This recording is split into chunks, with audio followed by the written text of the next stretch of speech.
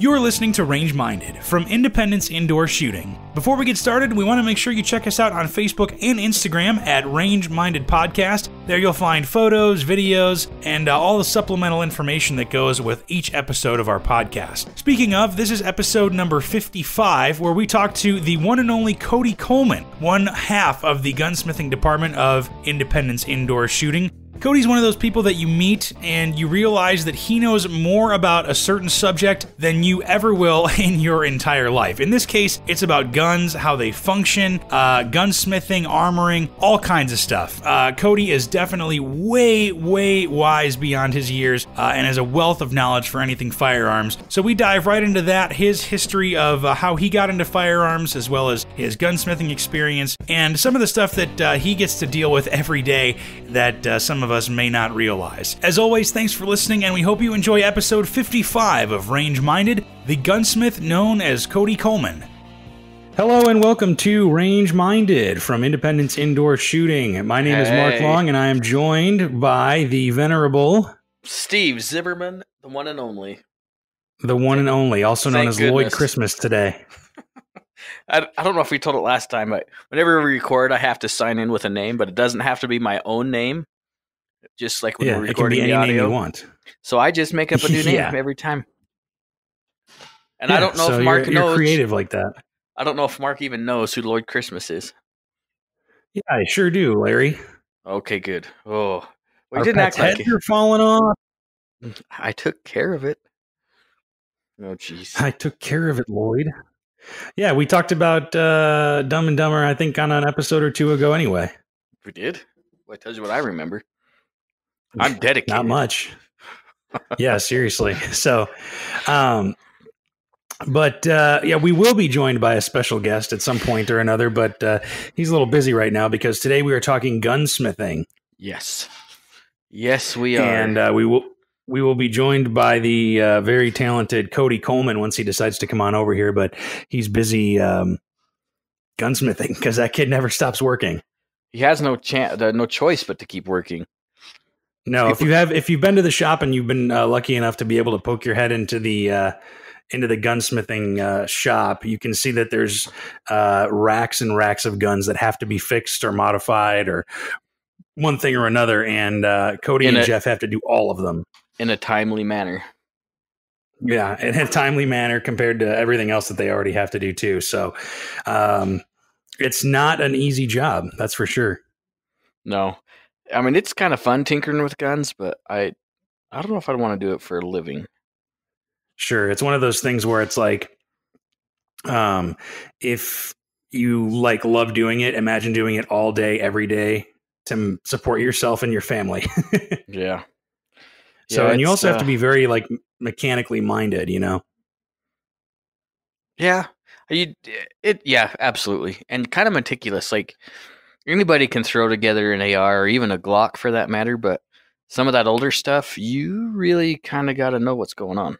Yeah, you really do. And if you don't know, then you have to look it up and you have to look at schematics and look at how all that stuff fits together and hope that you got it right. So, and there he is, the man, the myth, the legend. Oh, no.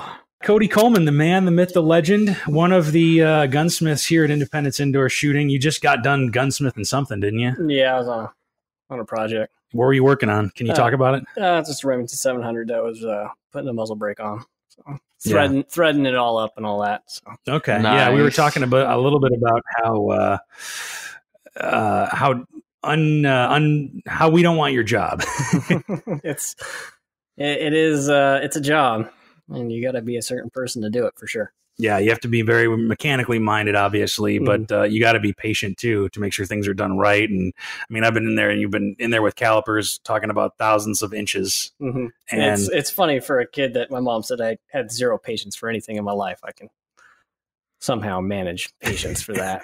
Well, and you and Jeff manage it very well, I would say. So, well, sometimes sometimes passion creates patience. That's true. I would agree with that statement.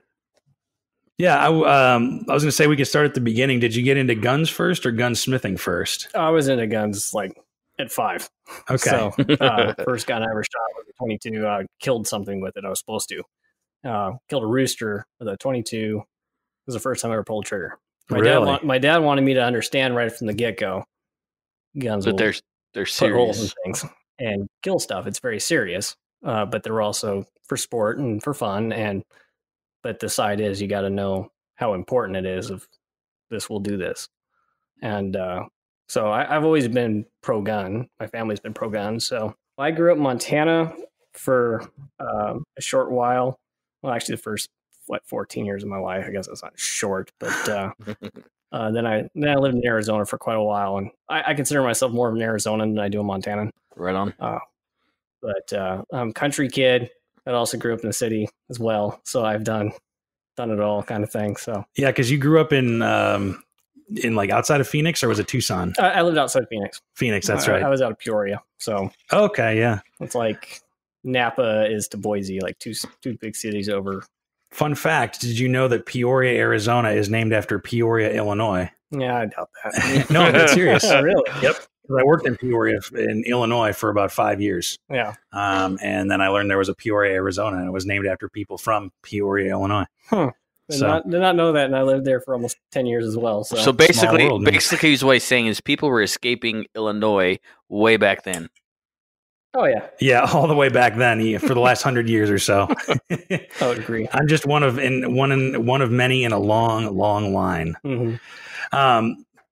So yeah, okay. You've always been into guns. Family's always been into guns. What made you want to get into the gunsmithing part of it? Well, I wanted to manufacture guns first, and I still dabble in both realms. But well, I'm a 9/11 baby essentially. I mean, I was coming of age during 9/11, so the war on terror really kicked it off. And at the time, my cousin was U.S. Army Ranger.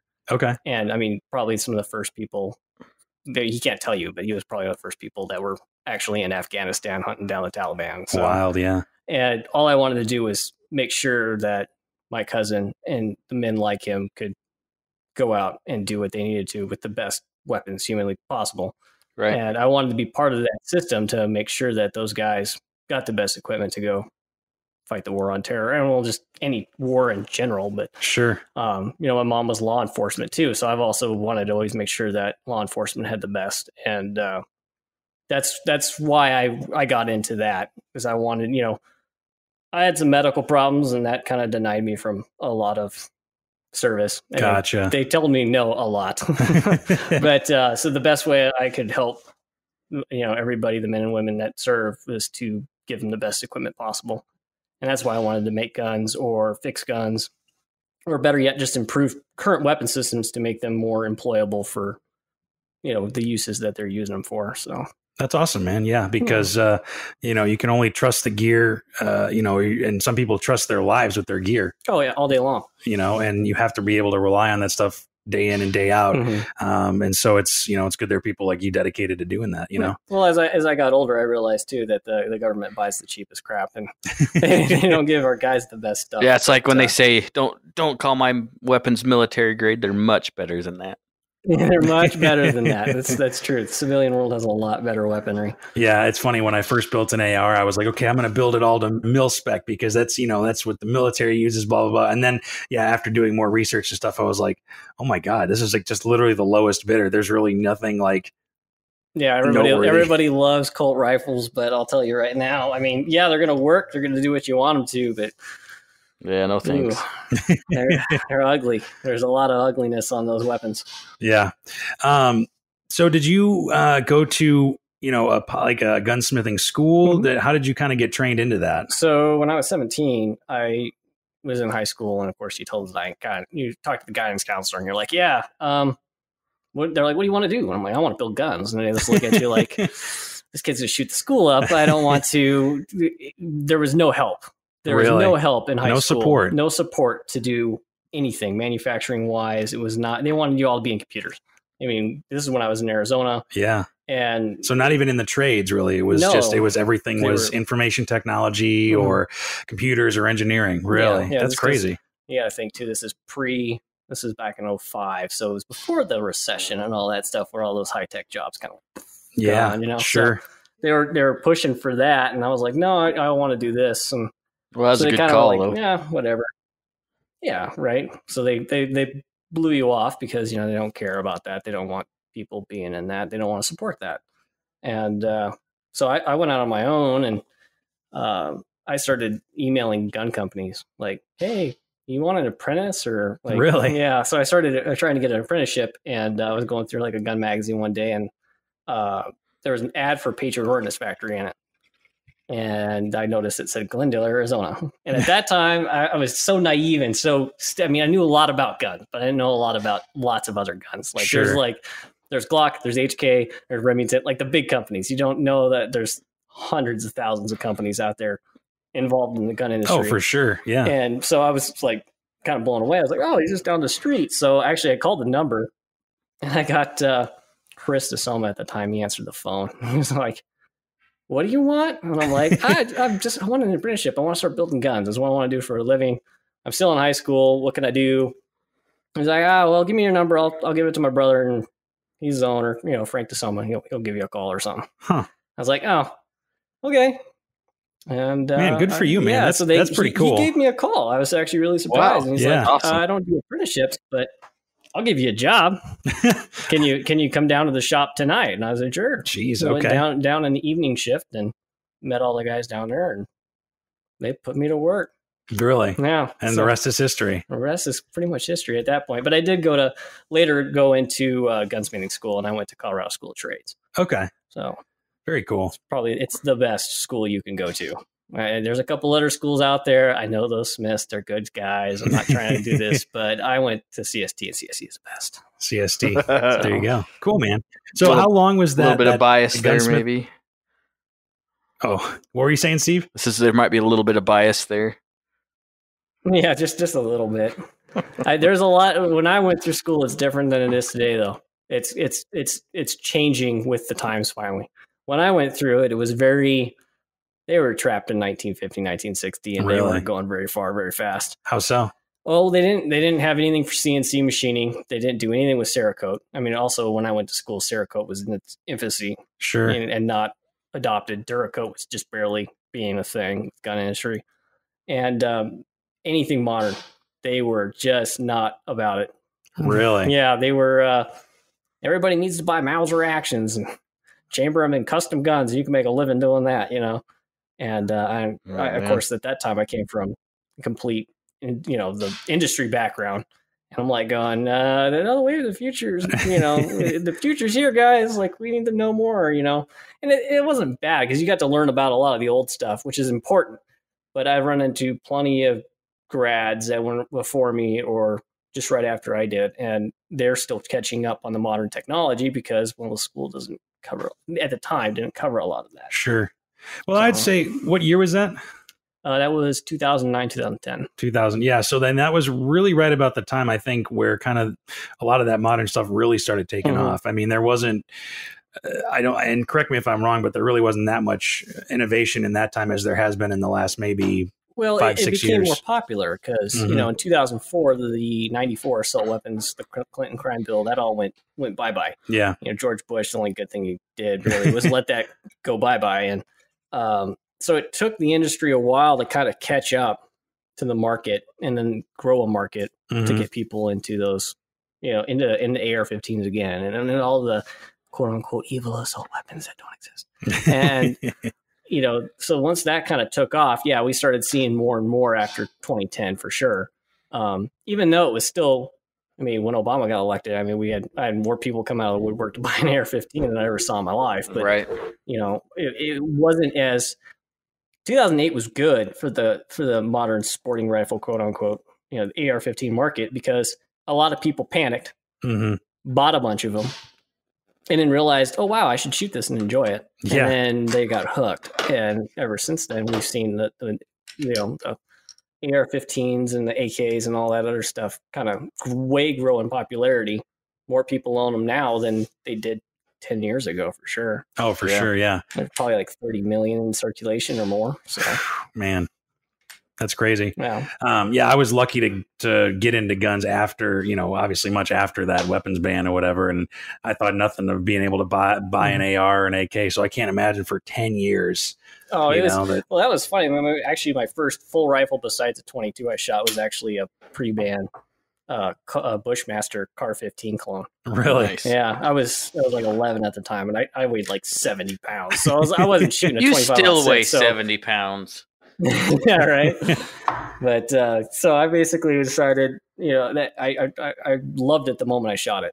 And Yeah. I always wanted to work with those, and then after 4, I mean, they became way more popular because there's more of them. Right, and I would argue that there's probably no stopping that wave now. No, Pandora's box has been opened. It's not, you can't put it back in. Well, and one thing that when people talk about assault weapons ban, quote unquote, and banning the AR-15 and all that kind of stuff, you have to think, and I haven't maybe eloquated this to anybody, but you think about all the jobs that people have in the firearms industry that specifically even just have to do with AR-15s. I mean, you look around the Treasure Valley, there's Odin Works and there's Primary Weapon Systems, and that's all based on the AR-15 platform. And if all that stuff gets banned, I mean, a lot of businesses are going to dry up and a lot of people are going to be out of jobs. Well, all across the United States. Yeah, it's like you're saying, Pandora's box has been opened.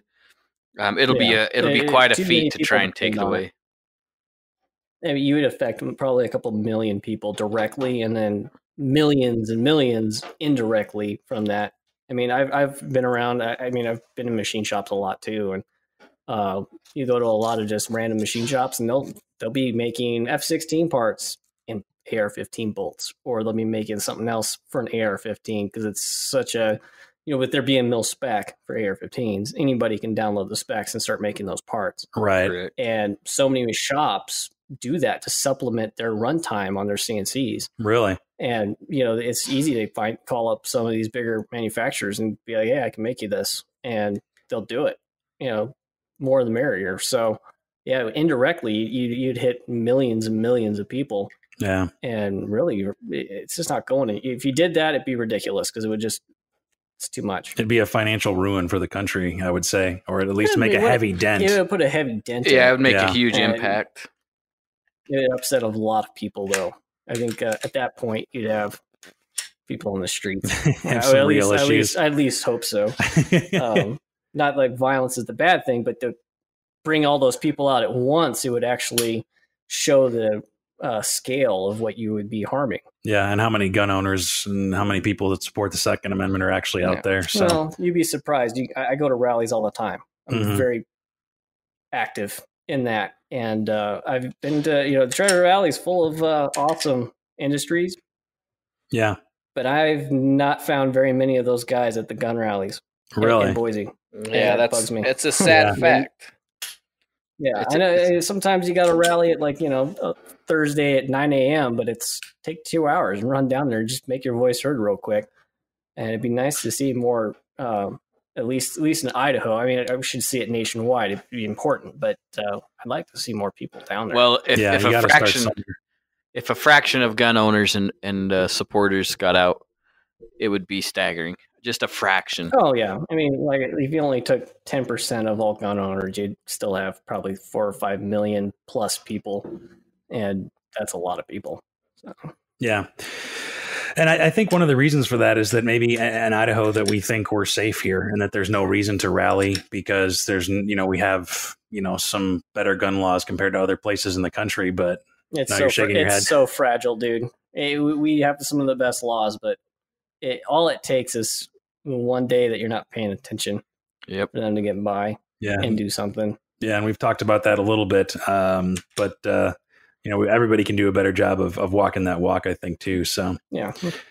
We'll come back to that, but let's so you got, you got a degree then, right? Or like a certification. What is this? I'm a certified gunsmith, recognized. And then also I have what do they call it?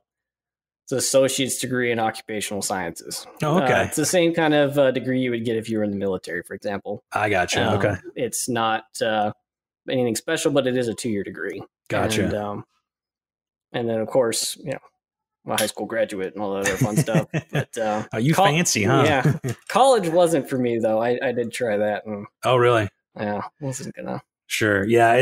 I went from a trade school, which is just filled with awesome, very pro-American people, I might add, and veterans, and just great people. And then you go to a college environment and 180 Yeah, I Yeah. bet that's a little bit different. I didn't fit in. Yeah, they probably didn't take too kindly to your opinions, I imagine. Nope. Yeah, I pretty much called it. it was a stupid little story, but I had he was a history instructor, and he was trying to tell me that he was telling the class about World War I and machine guns. And I was like, okay, well, let's hear what he's got to say. Maybe he's going to get his history right. Oh, no, he was the most liberal pinko commie I ever met in my life. But he is like saying that they were shooting out of the Vickers gun 50 caliber cartridges. I'm like, no, it's not. Hang on, man. Real quick, I'm going to just stop you right there. That's not correct. You need to brush up on your weapons history. And yeah, we didn't get along. So did you raise your hand? Oh yeah, no, I stopped him middle of his deal because he's walking around with a 50 caliber inert round, saying, "Imagine being in the trenches and getting shot at this, but 5 billion rounds a second or something ridiculous." I was like, "Dude, no, I'm not rolling with that. You can't spread bullshit lies because history is important. If you overlook all this stuff, you're making up news. You're fake news. Don't do it." Right. Well, and you're right. Like understanding the actual physical characteristics of weapons and stuff is just an important part of the history. Yeah. Because then you can relate more to what, what people were going through at that time or whatever. So war is hell. I get that. I was just like, man, just don't spread lies. It's just not how this works. And, we didn't get along. So yeah, I didn't go to full on college, anything like that. I actually got a major opportunity when I was going to college though. That's when I got offered a contract to go to Kuwait. And work with the United States Army and through private military organizations and all that fun stuff. And I really, at that point, I was like, yeah, I'm not going to college anymore.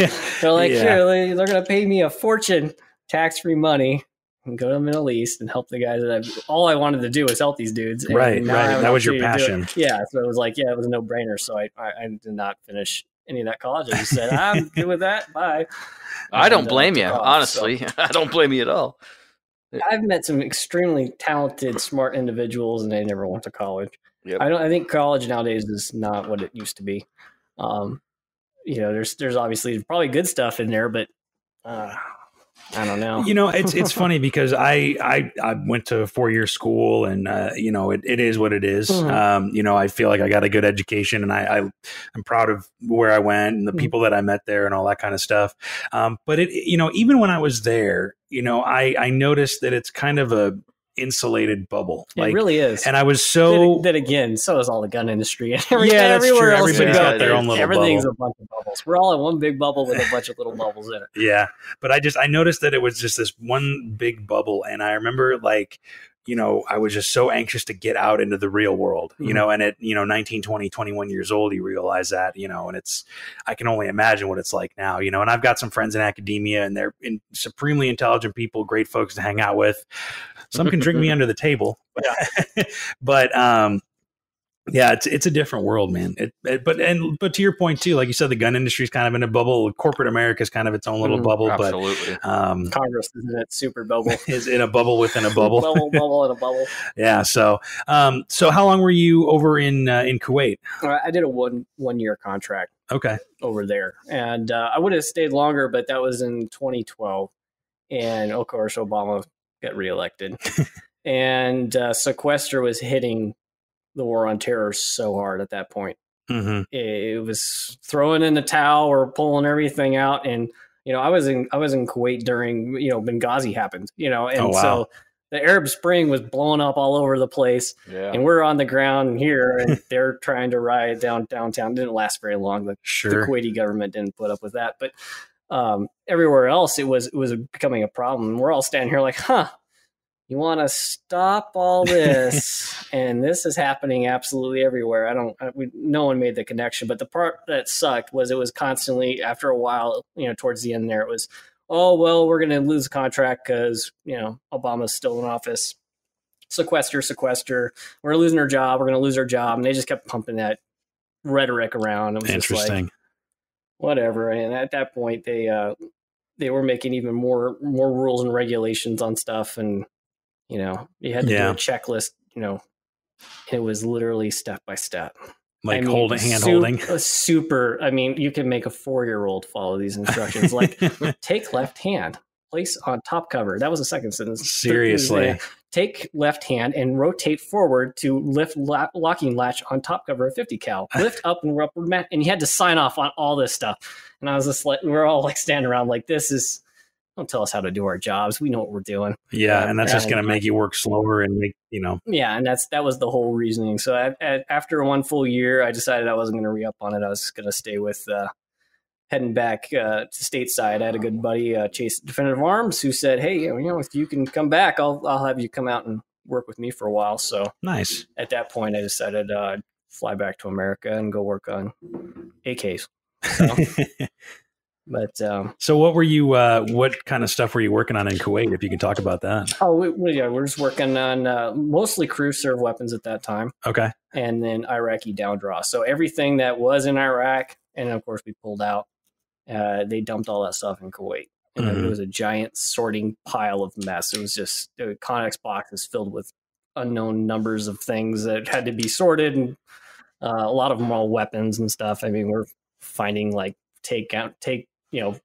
war-torn battlefield pickups that people were trying to sneak back and got caught.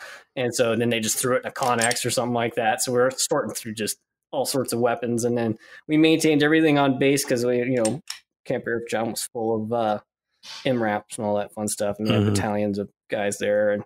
And so we worked on the Mark 19 grenade launchers, the 240 Bravos, the 240 Charlies, everything and anything pretty 50 much. cals, all the big stuff that went on trucks for sure. And we do a lot of stuff where the guys on base would come out and they'd check weapons, and we'd sign them out for them and stand in the sun for 3 days, waiting for somebody to sign off on something like a quarter mile down the road, and it would take them 3 days to do it. So, it was good stuff. It was all the big weaponry and all that fun stuff. Sure. But, which is neat to see, because not every civilian gets to go play with all that stuff. Yeah, you got to play with the big boy toys. Yeah. So it was good. So was that stuff, the concepts of gunsmithing and how that stuff all fit together, is it a lot different, or is it pretty similar, just everything's bigger and beefier? It's bigger and beefier, but that job was more of an armorer's job. Okay. And so I always tell people I'm more of an armorer than I am a gunsmith. I am a gunsmith. Don't get me wrong. I can do everything a gunsmith can do. Certified gunsmith. I'm a certified gunsmith, but I'm also certified in lots of armoring things. And the difference between armoring and gunsmithing is depending on where you're at, there's different levels of armoring. And certain things you can take apart and certain things you're not allowed to take apart.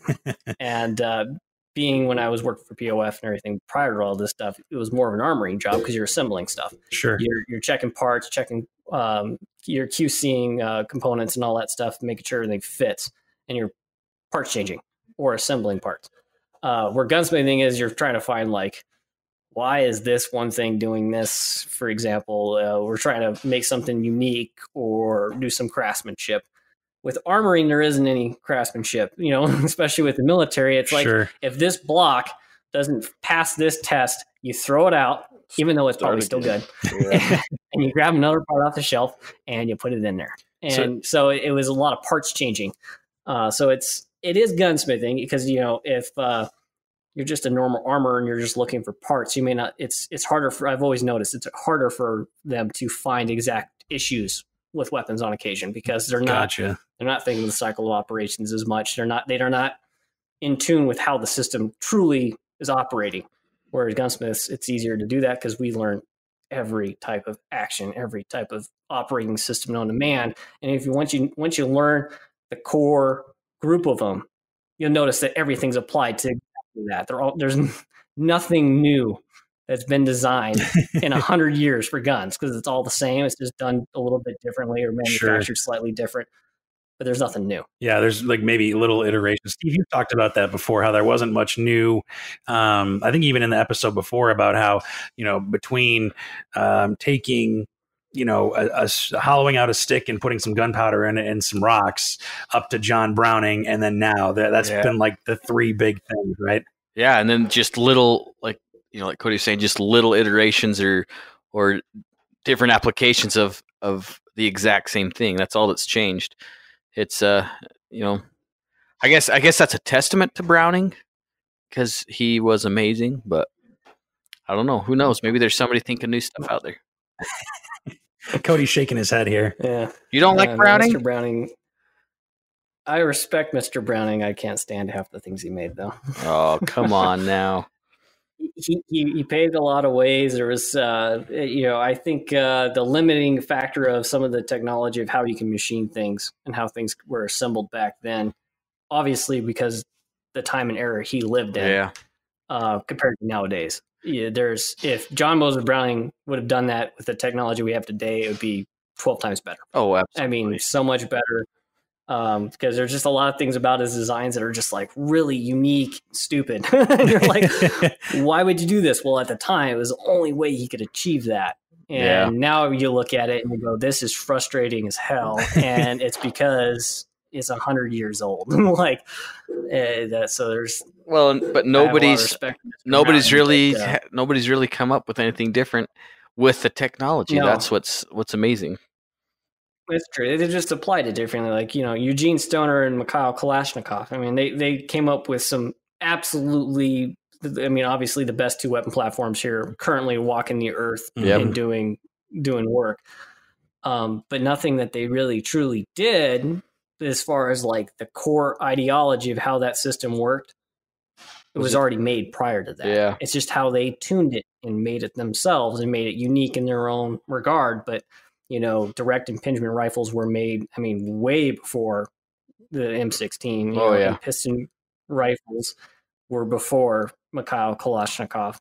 And a lot of people, Sturmgewehr was unique in its own way, but what it really ultimately did was just pave the way for the ideology of an assault rifle, but the technology that made it wasn't as special as people might, everybody thinks it's like super special, but it was the culmination of all these different actions just being assembled correctly for that purpose. And then once that happened, it took off. And morphing them all to make them work together, right? Just exactly. And coming up with how I was going to operate, how they were going to make it and employ it. And, but it's nothing really technically new, it's just the way they did it. Same thing with music. All music's been done before. Yeah. It's just played faster, slower, or upside down, or whatever you want to call it. Yeah. So there's only 8 notes in a scale, and there's only so many different chords and all that, but it's just how you arrange it all and how that all fits together. So you just come up with a winning combination like Metallica or something. Well, that's an interesting way to look at guns too, because it is, you think about, you just kind of look at everything all together as one whole, but when you break it down into pieces like, the box magazine, or, like you said, direct impingement, or long stroke gas piston, rotating bolts, tilting barrels, all of those recoil operated, gas operate, all that stuff. All of those things have to come together. Nobody comes up with all of that all at once, so. No. Yeah, it's nothing revolutionary all in one shot. It's this little piece here and there, a little piece there, like it all, and then somebody maybe brings that all together or brings one thing to something that's already established, and then you just go from there. So, so speaking of that, obviously, so you came back from Kuwait, and then you were working where again? I'm sorry. I was working with Chase down at Definitive Arms. Okay, so then how did you end up from here? What was your next step in your journey from there? Oh, well, after a couple months there, decided we were going to just, he was going to continue on. It was 2014, 2013 were really slow years for the industry. Majorly slow for the industry. So I went back to Arizona. I was like, try to find some gun work here. And after the big panic, so many people went out of business. Lots of companies went out of after business. 2012, because they had the big buy up, the big rushes, the big panic buys. A lot of people went out and overbought. To try to, overbought, trying to get all this stuff so they can continue to feed a panic, and they went bankrupt. So many companies went bankrupt. A lot of people had a rough time because once that initial panic was over, no one was buying guns. Right, because I bet you a lot of those people probably overextended their finances to get those guns. Yeah, and then they didn't have any money to buy anything else, even if they wanted to. I watched people pay $2,200 cash for a DPMS Warhol. Oh my god! I sold 5.56 $1 a round, and then people were buying it because they were that scared. Do you remember when Cheaper Than Dirt, and we'll call them out because why not? They were selling what, $100 PMags, I think. Well, that happened after. Or was that 09? Oh, when was that? No, that was because I remember that was after Sandy Hook. Was that after? Yeah, that's right. Yeah, because also 22 long rifle was just gone. Yeah, they couldn't make it fast enough to stay on the shelves. Well, also too, they put all their main lines over to making 9mm and 5.56 because that's what everybody wanted. So why run a plant to make 22 long rifle? And then everybody went out and bought it off the shelves and stockpiled it and hoarded it all. And man, yeah, those were strange times. Yeah, there were strange times. So after a little bit in Arizona, I was like, you know, I don't know. My parents moved from Arizona to Idaho when I was in Kuwait. Okay. And my parents are older, so I won't have as much time with them as other people my age would. So sure. I wanted to be near them, and I figured, you know what, I hear good things. My cousin's been up here for almost 20 years, so I was like, you know, let's go to Idaho. They got a lot of gun stuff up there. The big one was Gym Tech, and of course I knew people at Gym Tech at the time. So I figured, well, maybe I'll move up there and see if I can go get a job and all that stuff. But again, got up here and the industry was slow. And it was even slower up here than it was in Arizona at the time. And it was difficult to find work. Sure. So, I mean, I did a lot of over the phone consulting with some of the companies I have associated with in the past. And stuff like that to stay in the loop within the industry. I still went to SHOT Shows and all that stuff. But really, for that part, I was just myself and a consultant being a gunsmith, you know. Just making it work. Getting by. You know, doing odd jobs to it all and whatnot. So nothing wrong with that because it was good to kind of get away from it for a while because this will burn you out. You think so? Mm-hmm. It will. If you do it every day and you live it every day, it will take a toll on you. Especially after panics and all that stuff. It's a lot. It's a lot. It takes a lot out of you to do all that stuff, and so it's good to take a break because then it kind of keeps your passion alive. Because guns have been my passion since I was a kid. So last thing I want to do is not be passionate about my favorite thing in the world because I've burnt myself out on something. So yeah, and that's usually the kind of fine line you can walk with something that you're passionate about is when you make it your career, your job, you can really lose sight of why you got into it in the first place. So it's good to know that you haven't. Yeah. You haven't burnt out completely or anything. I haven't burnt out completely. There's days when I question that. I'm like, oh God. But, there's always one day or another. It happens. But. There's always one day or another. It's normal. But I had a lot of buddies that, you know, they got home from Kuwait that I worked with, and they opened up gun shops, and they sank all that money that they had into businesses, and they have struggled ever since. You know, and I'm glad I didn't do that. A lot of people are like, oh, just start your own business. Well, yeah, I have the knowledge and I could do it, but it's just how well is it gonna work? You know, it depends on the political climate. I mean, guns are very political, and they're very driven by that. And back then, you know, from pretty much till 2016, it was a slow 4 years. You go to the SHOT Shows, there was nothing new. They were just trying to scrape by. No one can innovate if no one's influxing money.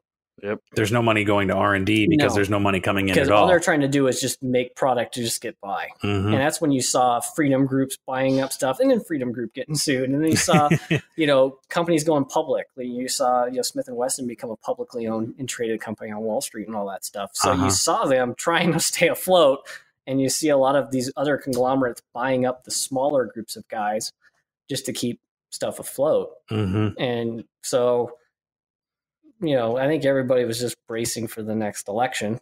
So it would come and maybe put a influx of cash, and sure as shit, you know, 2016 was a good run for guns, you know. Sure. And you know, even though, you know, Hillary didn't win, thank Christ, you know, we lost more gun rights the moment after Trump got elected, and we didn't lose anything in 8 years of Obama. Yeah, isn't that crazy to think about? Actually, it's like something that nobody ever saw coming. I saw it coming. I don't trust that guy. Steve, what'd you say? I was going to say we gained bump stocks during Obama. Yeah, we literally gained that. We gained, you know, the what do you call those damn things? The The binary triggers, we got that through Obama. We got pistol braces galore. Yeah, we sure did. Suddenly, everybody in the world wanted an AR pistol because of that, and that was probably the best thing that came out of all that was the pistol braces, in my opinion. Yeah, because I mean, you could probably argue that was like the second wave of ARs. Like it has been. Yeah, it still is. You're right. It still is. People want an AR pistol. I love them. That's probably some of the best route you can go right now. You got a bunch of 18-inch, 20-inch, or 16-inch, or 5-inch guns. Dude, build yourself some 10s. You know, buddy. Build some handguns. You know, so that definitely helps. Yeah. Well, so it's 2016 was a thing that happened because I mean, I remember that's when I bought my CZ Scorpion at that point because I was like, I better do this now because you just never know what's going to happen. And I was smart and I accumulated rifles that I knew that one day would probably go out for an election. Sure. And I didn't make a ton of money on them, but I made a few bucks, you know, which was nice. You know? But you know, it was his own time. Steve, did you panic buy it all? Heck no, I couldn't afford to at that point. Yeah, it was ridiculous. You know, you're talking about DPMSs going for, you know, $1,500. That stuff was going on in Idaho Falls. That's where I was at that time, and it was just asinine. And I refused to pay. You know, I knew what guns were worth, and I would not. You're part of the industry. You know what it's worth and what it's not worth. You know. Yeah, because I mean, how many people did you see? And this is either of you. How many people did you guys see who had no idea about guns, but maybe just smelled like a financial opportunity? How many people like of that ilk did you see come in and buy rifles? I would say it was probably 20% of the people on this side of the state. Really? Honestly, yeah, a lot. Yeah, and a lot of people were either buying for a financial deal because they thought they would be banned and be worth a bunch of money. Yeah, and then a bunch of people that were legitimately concerned that they wouldn't be able to get one again. They wanted to have one. Mm-hmm. The most asinine thing that I heard, and it's always stuck with me. It drives me mad. I had a guy once. He bought one. I was like, "So, what are you buying it for?" Just shits and giggles, you know. Mm-hmm. He says, "Well, I want to buy them in case they get banned, and then I have to give it up." What? Wait, what? I was like, wait.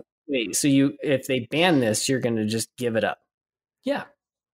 Oh man. Yeah, I'm like, why? Like, that's not how this works. Yeah, I want to ban it just so I can enjoy it until they just take it away. You know, I'm just buy it and have them take it away, and I'm like, really? Oh like, man, that just hurts to hear. He misunderstood his right. Yeah, no, it's like, dude, go fight for it. And no, I'll give it up the moment they say I can't have it anymore. And I'm like, then don't be buying this.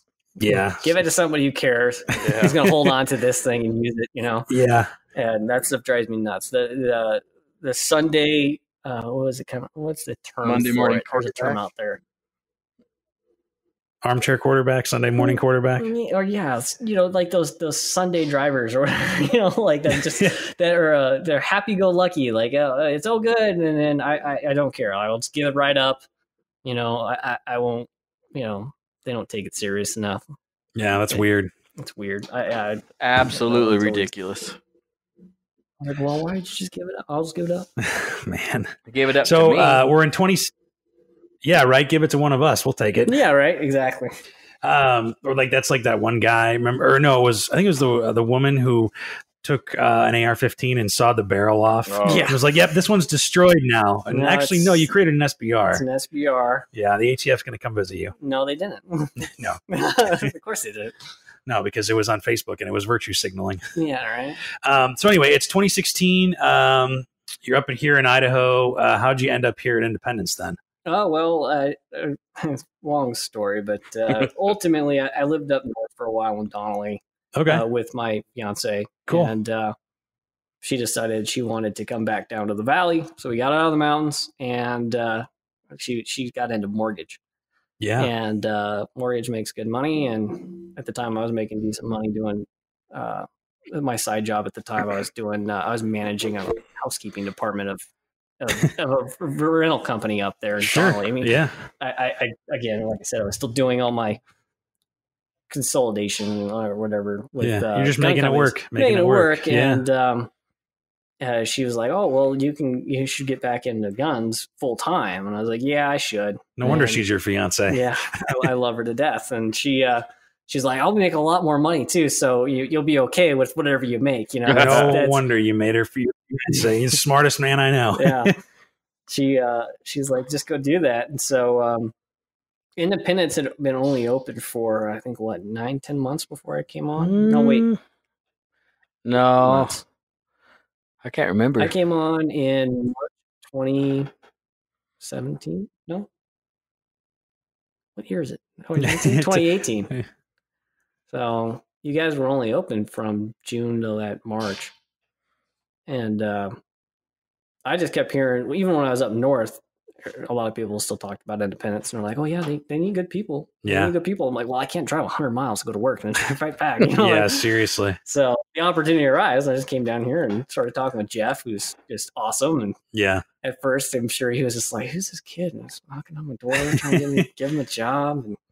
And I have a couple other people that were at the time, I guess, knocking on the door looking for gunsmith work. Jeff picked me, and Ryan said, "Hey, you got the job, man." I was like, "All right, sweet." So cool. I found myself down here, and I really like it here. Nice, man. Yeah, it's a great place to be. I mean, all of Idaho is a pretty great place to be, I would say. But yeah, Independence is a phenomenal place. I imagine you probably got to, compared to some other places, you got a pretty good workshop back there. Yes. And the tools that you need. Let's get into that part a little bit, because I mean, anytime, if you've ever been to the shop, you see Cody back there or Jeff or both of them, and they're working on stuff, and they've got racks and racks of guns that need to get, need stuff done to it. I mean, I know it's different every day, but like kind of what's your kind of bread and butter with it? I mean, is it all, repairs, or is it customization, or are you fabricating things, or is it kind of a little bit of everything? It's a little bit of everything. I mean, we do a lot of fabrication on specialized projects. Jeff and I always at least have one each or two each, just depending on the time of year. Because that stuff we charge kind of a little bit more for, because it's going to take a lot more. Well, yeah, it's got to be a premium. And those are the projects that when we sit down with that customer, we're like, "Hey, it's going to be a hot second. It's going to be expensive, because there's going to be a lot of trial and error, because I mean, you can't get everything right the first time. God, I wish I could. But some things go great, and then also you find other stuff, especially when you're doing like one-offs and modifying something to do a one-off. The things that hold you up will be manufacturing defects you find in stuff. You'll find out, oh wow, this is actually, I opened up this can of worms, and this is not exactly what I was expecting, so I have to work around it. We not to use the term MacGyver, but you do a lot of, you have to solve a problem that no one's solved before. Interesting. Yeah. So, and that's fun. I mean, I like that aspect. I know Jeff enjoys that aspect. Well, I think that's something that a lot of people maybe don't know about gunsmithing. It's a lot of trial and error, and it's a lot of fitment, and a lot of taking small bits off, or adding small things all at once. You can't add material once you're taking it off for the most part. So it's a lot of, you can assemble and take something down 30, 40 times before you get it finally fitted the way you want it to get fit. Yep. That's time consuming. A lot of people don't realize it's super time consuming. And if you want to do it right the first time. And I mean, there's a lot of resources out there. If a gunsmith ever tells you he's a master gunsmith, he's full of shit. Yeah, he's a liar. There's no such thing as there is no such thing, because you can't know it all. There's so much to know. And it's not just gunsmithing, it's machining. Physics, it's chemistry. I mean, there's a lot involved in some of that. And you'd have to have a mastery of absolutely everything in the universe to actually be a master gunsmith. So, but you do a lot of research. Some people are like, "Well, why don't you just know that?" Maybe because I haven't done that yet. And they kind of look at you funny. You're like, "No, I'll tackle it. I'm not afraid of tackling anything or making a mistake. I can fix anything. Even if I made the mistake or someone else made the mistake, I can fix it." Right. And you need to be able to be fluid in that regard to get stuff done. And I'll do all the research in the world to do something, and so will Jeff, because it's important. Because don't just go willy-nilly charging to something because your ego says, "Oh, I'm smarter than everybody in this room. I just do that." You're asking for trouble. I mean, take a second, research something, look it up real quick, and reference it. But not everything's going to be spelled out for you. Yeah. Right. And that's one of the things that I like about you. And I think why you are such a good fit here is because, whether hearing conversations with other people or, you're working on a fun project with my Walther P38 or whatever, I ask you a question and you admit when you maybe don't know something 100% or you're not sure and you say, well, let's go look at the computer and let's Google it and find out. And I think that's the mark of a true professional who, would rather not know and then learn about it and expand his knowledge or double check or anything like that, rather than like, oh yeah, it's got to be this and just this blah blah blah blah, and you know what I mean? Yeah, no, if you don't learn something every day, you're dead. Yep, you're not going anywhere. You're a dead person. You're no longer thinking or breathing or doing something. You need to learn something every day, and I learn something new every day, and it's important because then you draw off that knowledge later. Yeah, you don't have to go research that knowledge because you've already learned it. You just brush up on it. Yeah, a reminder. Depending on how long it is. But that's why you need to be patient with your gunsmith. Mm-hmm. Yes, please God. It's not as direct as it might think. Maybe somebody in front of you's got something more complicated than yours, and you're just in line. And that's one thing that's always frustrated me about. Oh, sorry. That's one thing that's always frustrated me about the customers. Right? You'll have some people that just absolutely freak out. Why isn't this done yet? Well, if it was so easy, you could have done it yourself, but you came to see the gunsmith to get it done right. So just relax a little bit. Well, I got my buddy can do it on the kitchen table. Okay, then do it that way then. I'll fix it when you bring it in all messed up because you did it on the table. I fix a lot. We fix a lot of things like that. It's not uncommon to get a gun in a bag.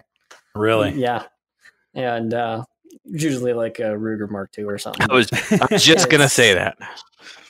Yeah, but ultimately, I mean, yeah, we do a one-off stuff, and then of course Jeff does Cerakote. Jeff handles all the Cerakote projects here at IIS. He's a certified Cerakote applicator, and he's excellent at what he does. And he puts so much time and effort into getting stuff done the way he wants, and he is very particular, and it's cool because he's really good at that. And some people don't realize, he'll have all these Cerakote jobs, and then a couple of them will be like really complicated ones. And they take time. And they take time. And they're like, well, the other guy got his stuff back. I'm like, yeah, it was one color, man. Yeah. You're having him do Cryptek with some crazy like 9-layer deal. And if Jeff doesn't like a certain layer, he'll strip that thing all the way back down and start all the way over. Really? Oh my God. Because he doesn't like that. And that comes down to that craftsmanship and patience to do that. Yeah. I'm not going to send something out that I don't stand behind. Yeah. And we're both like that. So is there some, and obviously since you guys kind of work together, is there some stuff that he specializes in that maybe you don't do so much and stuff that you specialize in, or is it kind of all general? In quoting John, he likes those hipster CZ guns. So he does a lot of the CZ work in there. Okay. The guy's a wizard at it. The only CZ I ever like to touch and play with and shoot is one that Jeff's touched and made awesome. I do all the Glock stuff for the most part. Jeff is also, of course, certified with Glock work. But when it comes to the frame stuff and whatnot, that's kind of my bread and butter. That's the thing I like the most. And I do a lot of the AKs. Like anybody brings me an AK, that's Jeff just goes, that's Cody's. That's Cody's deal. He'll do the AK. Unfortunately, I don't have all the crazy tooling that I would need to really do all the AK work I would like to. Sure. Yeah, man, it's thousands and thousands of dollars in just specialized tooling that I may only use 4 times, 5 times a year. That it doesn't really pay for itself. So maybe you can fix the canted sights on my Wasser 10. You don't want to do that. I can tell you why if you want. Tell me, yeah. Well, it's because when they pressed that barrel in the trunnion was machined crooked. Oh, fun. So the barrel is actually crooked in your trunnion, and so they cant those sights so you can at least try to get the damn thing on paper. I can get it on paper, but I've seen so many other gunsmiths who didn't know anything about AKs that have had customers do that, and they're like, man, I can't get this thing to group for shit. It groups way off, and I got the post way over. I'm like, well, it's because your front sight post was leaning towards the direction that the grouping would have gone. Mm-hmm. And a lot of gunsmiths are like, well, it shouldn't do that. No, it's press technology. It's mass produced, and God knows who made it. Yeah, right. And if they didn't press that trunnion or the barrel to the trunnion correctly, or the trunnion wasn't machined right, it's off. That's why those sights are canted. See, but now, damn it, Cody. Now I bought a Wasser 10 because I just wanted to learn about the 8K platform. And I figured, okay, this will be good enough. And then maybe I'll get somebody to fix the canted sights. But now I got to go buy a whole damn new nice AK that'll actually shoot straight. No, I know plenty of nice AKs that don't work for shit either. So it's sketchy. Yeah. That's a whole other pond. That's a whole other we're getting off the rails on that one. We'll have to do the AK episode with Cody. Just learn to shoot what you got, man. Yeah. No, I love that gun. I actually almost sold it once because I was like, oh, I don't. You both are probably going to skewer me for this, but I was like, I don't need this many guns. Like, I better get rid of one or two and blah, blah, blah. Well, you blah. don't need a lot of guns. You don't need anything. No, that's true. But I was like, well, I'll just take it to the range one more time and shoot it, and it'll be fun. Then I'll put it on our, gun broker or something. Like, nope, shot it. And I'm like, I can't sell this thing. I'm keeping this. This is great. I love this. So everybody needs at least one AK. It's fun, man. And they're just, and it doesn't necessarily need to be accurate, but it is a fun time. So, but hey, I learned something today. So how about that? I need to get another AK. You lost the other one on the boating accident. I actually sold my only AK, but I made a pretty healthy profit. Really? Yeah, I made a really, well, that's good. I made a good profit on it. So that's why I sold it. Well, both the only two Kalashnikovs I have right now are a complete one of a kind. Really? Yeah, my buddy Chase Finnebar's built them for me. So wow, they're. I could build an AK. I have done it in the past, but again, just like how Jeff does CZs and I do Glocks, I could build an AK. I could build a good AK, but my buddy builds the best AK. So those are the ones I trust in my hands, are the best made ones. So. When it comes to that. So yeah, you come into our shop here in Independence, and there'll be a few projects that I definitely would say, well, Jeff's going to handle this because I'm not going to touch it, because that's Jeff's expertise, or the area he has either the most fun, or that's something he's extremely cozy with, and that's what he wants to do. I mean, I love working on Glocks. I'm super comfortable with those. I don't worry about making mistakes because I've made all the mistakes. I've already earned all that. I got that t-shirt and all that stuff. So it's the stuff I like. Of course, AR-15s, Jeff's probably made as many as I have. Maybe, I don't know. I've probably made about 40,000 AR-15s or something at this point. So you can do it blindfolded upside down, half asleep, basically. I thought about doing the Bird Box challenge with like an arrow lower just for shits and giggles. That'd be fun. I bet you I could do that. No problem. Probably in a pretty quick amount of time. That'd be kind of fun. That'd be a good video. It would be. I think it'd be a lot of fun. So actually, speaking of like doing all this stuff, what do you think, or what do you see maybe more of people try to do something themselves and maybe they shouldn't have? Where do you maybe draw that line of, say, okay, you might be able to, like, you can maybe build an AR at home, or take an AR build class like we have here, but like where, or maybe install your own sights if you have the right tools or stuff. But where's kind of the line that you maybe would draw to say, yeah, you should probably bring that in? Or is it maybe a case by case basis?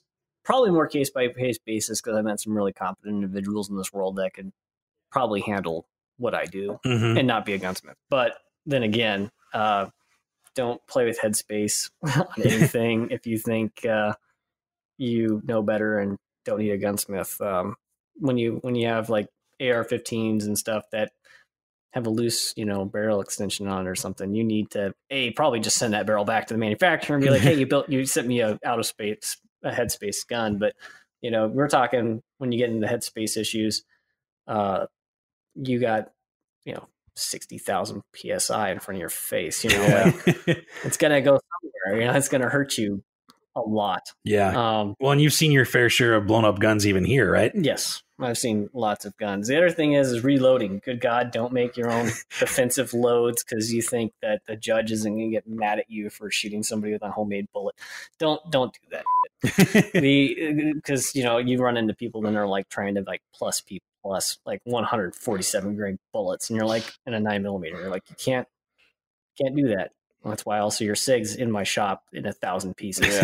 Like, don't do things like that. If you're not comfortable with reloading, I highly suggest do not do it yourself. Don't do your own defensive loads. Don't do your own defensive loads. And if you're not competent in weights and measures and you're not paying attention, I would never reload defensive loads anyways. It's like ever. But you'd be surprised how many people bring them in here and you're trying to do something stupid. Don't play with, don't mess with head spacing or new rifle or anything. Have somebody with gauges or at least knows what they're doing here, like a gunsmith that can do all the other techniques besides using just headspace gauges to actually measure and confirm that everything's where it's supposed to be. But then again, also, like I said, with AR-15s, just a good note for everybody to know, they should be headspace from the factory if you bought it from a quality manufacturer. You don't need to come see me every time and ask me, is it in headspace? Well, who made your barrel? Okay, a good company, you're fine. Because it's been headspaced, it's been pinned there at the factory. I don't set headspace on AR-15s.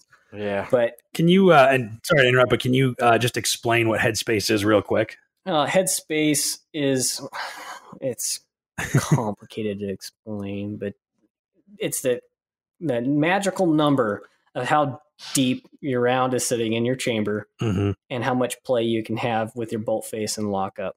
So if you have too great of a headspace, you have too much open area for your cartridge. It'll be too sloppy. Gases can get around it and they go the wrong direction. And explode. So that's like a way too loose headspace, for example. And a too tight a headspace is you're trying to mush and crush the round into the chamber, for example. And when you do that, you deform the case and you allow that case to start maybe getting weak in the wall or up on the neck, and it blows out there as well as that. And then, of course, nothing's in complete lockup and the whole thing shears, gives way because it's too much pressure. Right.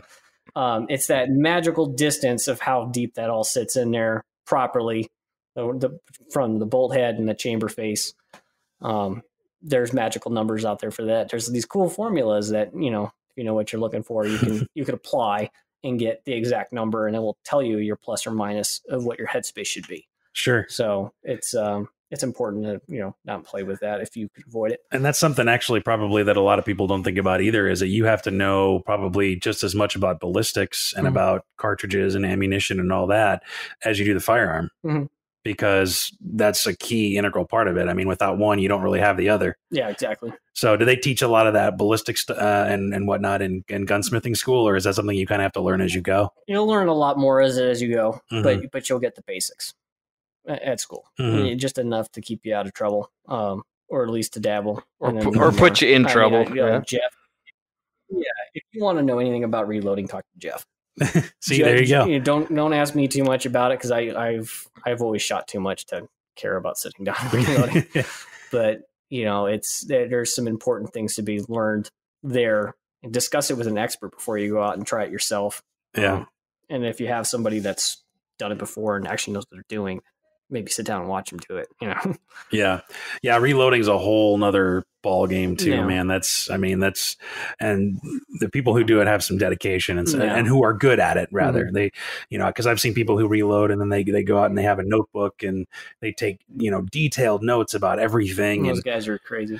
Yeah. They're usually retired too. They got all the time in the world to do that. So, it's funny because you've done a little bit of everything, seems like, and you do a little bit of everything every day. What's either your favorite project to do, or what's the project that you've done in your career so far that you're most proud of? It's a lot.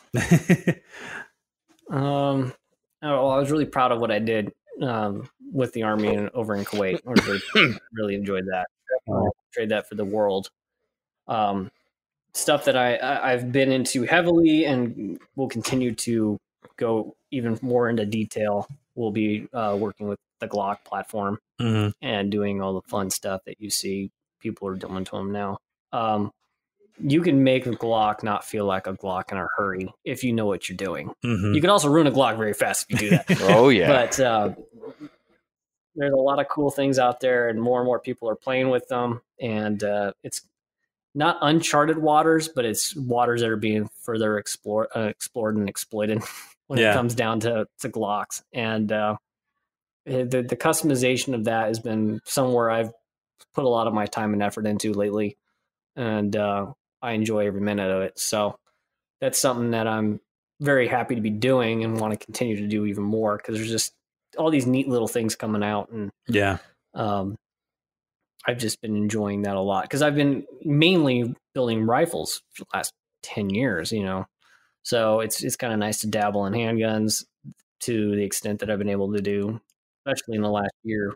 Yeah. So, pistol smithing, I guess. Well, and I feel like there's been a lot of innovation in pistols in the last couple of years, and a lot of changes. People are, what, a year and a half ago, a red dot on a pistol was like, oh my God, what the hell? Yes. And now it's like every other person's coming in with, an RMR or some kind of a red dot on their pistol now. Yeah, the technology is kind of being applied from rifles to pistols. You're seeing comped handguns that are, threaded with these really neat comps. Either they work really well or they don't work at all. I mean, it just depends on who you're going with. There's just a lot of new ways of manipulating and shooting handguns. And, I've spent a lot of time doing all that stuff with rifles. I mean, I've been through some fantastic rifle classes with like Travis Haley and people like that. Wow. And now you're seeing more and more people put more effort into their everyday carry pistols, and then they're taking them off into these really cool areas of like, oh, why would you do that? Okay, that makes sense. They're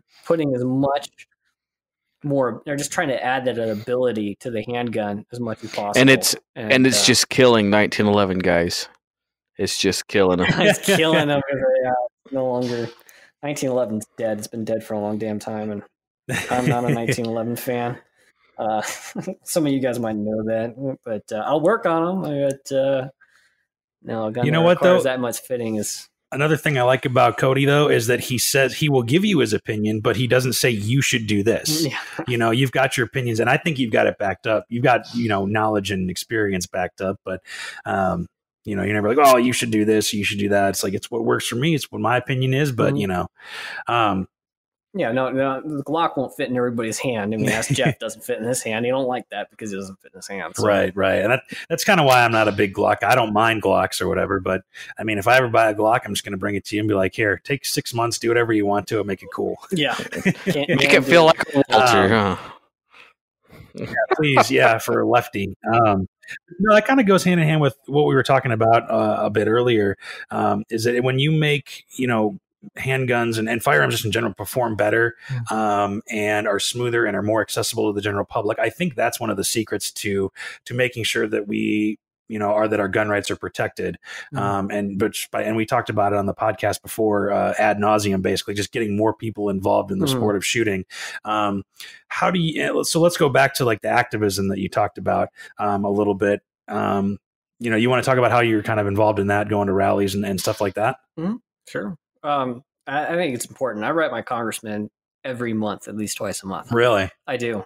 You're a great American. I write my reps too. I have one rep. I've recently moved from Boise to Napa, but of course I had living in Boise, we had the district I was in, for example, were all Democrats. Right. And they didn't like me writing them letters. But, really? Needless to say, I still wrote them regardless. Sure. That person came from California and they got elected, and they aren't changing their mind, but I'm still going to be like, hey, this is still my opinion. You still technically represent me in this area. They work for us. Yes, they do. So, I wrote the governor a lot. I wrote the governor recently. I was like, hey, because we sat down when Brad Little was here at Independence last year. He did his campaign rally. He was like, I want to be good with gun rights, and I'm going to make sure we expand all this good stuff. And I wrote him a letter, and I was just like, hey, bro, remember that conversation we had a year ago that you were going to sign off on stuff? You need to sign off on this bill. I will not. I will go out of my way, and I will make sure you don't get reelected, because I will go out and I'll tell everybody that you came in, you used some facilities, preached a big game, and then didn't do anything. Yeah, right. Can't do that. I think, Tony Montana had it right. All you have in this world is your word and your balls. That's it. I mean, if you really break it down to the basic thing, Tony Montana is 100% right. Sure. From Scarface. And you obviously don't go around Scarface, but it's true. So if you're going to say you're going to do something, you should do it. Sure. And then, so you talked about going to some rallies and stuff at the Capitol. Yeah, I'm a big supporter of the Idaho Second Amendment Alliance. Sure. And everybody who's an Idahoan needs to be a member of that organization. Greg Pruitt is running that, and that guy is awesome. He is literally in the Capitol building like every day. Yes, he is. Pounding on the door. And we, like, for example, with the Marcy law last month, we did a quick rally and we showed up, and just us showing up killed that bill. Really? We had about 150 people on a Thursday morning at like 8 a.m., which is incredible that many people showed up. But him just walking into the Congress, into the chamber there, they said, we're going to throw it out. Like, if you're standing in the hall, we're not going to even do this. So they killed that version of it. I guess they have another version of it again, and it still has some bad language. Big flaws. That's not good for gun owners. And so, of course, we'll be back. So make sure if you have the opportunity, you should join that organization, because the other thing I'm really a big fan of with Idaho Second Amendment Alliance is they work very closely with Gun Owners of America. And if you're a true pro Second Amendment person, you should be with the GOA. Yeah. And not anywhere remotely close to the NRA. Now, of course, we need a united front, quote unquote, everybody wants to say. But you know what? The GOA is not actively going behind your back screwing you, like the NRA is. Yeah, we've talked about. I've had communication with the NRA on some stuff, and I'm still a member because I have to keep some certificates going, unfortunately. But the problem is they have the voice in the lobby right now, and I believe it's been subverted to an extent. And that needs to, they need to clean house with who they have. I don't think the organization is completely garbage, but they just need to fix some of the people in the top. And unfortunately, there's just too much money there. I think the NRA has become just as much of the swamp, personally. Sure. As Washington. They're all just part of this big shell game. Well, and we've talked about the GOA, doing a lot of good work, and we've talked about Firearms Policy Coalition doing a lot of good work. Excellent. And I think that's really where, the future of gun politics really is you have an organization that just focuses on one, on the Second Amendment, right. on gun owning, zero compromise, right? And there's no necessarily political affiliation, because and we've talked about this before. There are people who are conservative who are gun owners. There's Democratic gun owners. There's a lot more people that support the Second Amendment than just the right. That's for sure. 100%. There's a lot of other groups out there, and I'm glad that I don't think the NRA has that image to pull in all those groups as easily as some other groups do. GOA, of course, sounds a little bit more radical, because they literally walk in and nobody wants to negotiate with great Eric Pratt and all those guys, because they will just put their foot down. No, there's a lot of anti-gun politicians that just absolutely can't stand the GOA, because there is no negotiating. But sometimes that's almost too hard of an angle. I agree. Sure. To get all the smaller groups of people that are pro-gun, but necessarily they're not right wing or anything like that. And the GOA is not really right wing; they're just really, really pro Second Amendment, which, from years and years of brainwashing society, being super pro-gun must make you super righty somehow, and that's been propagandized forever. And that's not true. I'm a libertarian, so I'm not left or right, but I definitely side with the idea of touch the Second Amendment, period. That's ours. Yeah. So. Yeah, I was explaining it to somebody the other day about how the Second Amendment isn't necessarily about the right to defend yourself or anything like that. That's a human right. Like that's a right given to you from your creator and all that. And what the Second Amendment just guarantees is that right won't be infringed. That right is already given to you as a human right. But all gun laws are infringement, and they are all infringing on that Second Amendment right in one way or another. So, of course, repeal the NFA, repeal the Hughes Amendment. All that stuff. That'd be great. I know and the thing is, the GOA is actively working on that right now, trying to at least get NFA thrown out of the court, because you can't tax a right. Right. And the NFA literally taxes that right, which is, it's such a gross violation. It's just, it goes to show you how dumb they were able to just convince people at the time too, back in the 30s when they passed that. They didn't have Facebook. You think that they would have told the nation outright that we're going to tax guns because we think they're dangerous, and we're going to tax your rights so you can't own certain things? Because $200 was like a house payment, half your house back then. That was a lot of money. But there was no doing this, so there was no protest from anybody saying, "Hey, don't do this." And here you go. Well, and you also got nowadays the circumstance and the view of gangsters and mobsters, right? So people were already more scared of that. scared of that. So that was probably an easier sell that, the mobsters are running this. So, if you think about it, probably about 80% of the nation could care less about gangster crime because they all lived out in the countryside. Yeah. Sure. And in other towns that weren't bad. But still, yeah, I agree that there's probably a time that they just used fear to pass that type of that happens. Wow, it's like they're not doing that now. Happens every day. Never don't miss the what is that? Don't the crisis. Take advantage of every crisis. Yeah. Don't let a good crisis go to waste. There we go. Yeah. Fun fact, though, in 1934, $200. In 2019 dollars, that's $3,700. Yeah. Almost $3,800. Yeah. So can you imagine paying $3,800 for an SBR or just to have a silencer? No, that's just the tax. That's not the right, product itself. Yeah. Well, so speaking of Chicago and Illinois, we talked about this in our current events segment a couple episodes ago, but they are on their way to ruling the firearm owner's identification card unconstitutional in Illinois because they're only one of 4 states that actually has an ID card that you need. And that was the argument, was that you can't tax a right and you can't, force somebody to pay money to exercise their rights. Yeah. Well, don't worry. That judge will probably pull what they pulled in California. Oh, I stay on my own command. I apparently must have just been drinking too much when I said it was legal to suddenly have constitutionally allowed standard capacity magazines. So I'm going to put a stay on my own order. I actually won't be surprised if that happens in Illinois. In Illinois, it may, because the politics there are just as wonky as anywhere else, including California. So there was a video that just was out there a few days ago. I watched, and it was in Chicago. Mm-hmm. And it was a security guard. In front of McDonald's? Yeah.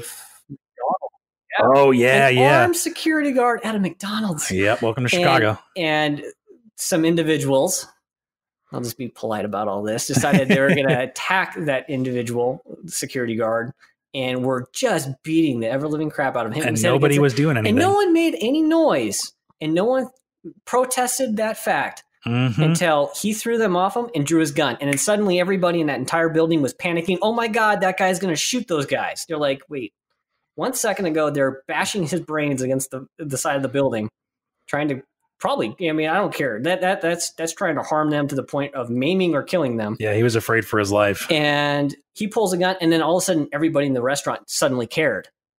But it wasn't for the security guard. You noticed that. They weren't scared for the security guard. They were scared for the guys that were beating him up. And then they practically ran away. Oh, well, they bailed immediately because that ended the fight. He didn't have to shoot anybody, which is awesome. I don't want anybody to have to shoot somebody to save their own, right. Unless they absolutely have to. If just presenting the firearm was enough to end the whole conflict right there, excellent.